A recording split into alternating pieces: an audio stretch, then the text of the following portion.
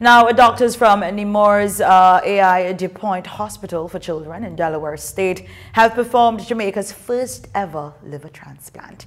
The first was on Zayden, a 13-month-old boy who was critically ill, and the second one was on Keon, a 16-month-old boy. Dr. Stephen Dunn, a Nemours surgeon, led a team of doctors as they performed the operations in Kingston late last week.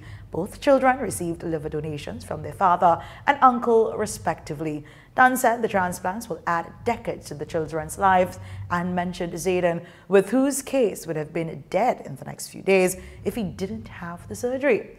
Nemours doctor planned to teach and assist the local Jamaican doctors with liver transplants over the next couple of years, with the hopes that they will eventually, someday, be able to perform the surgery on their own.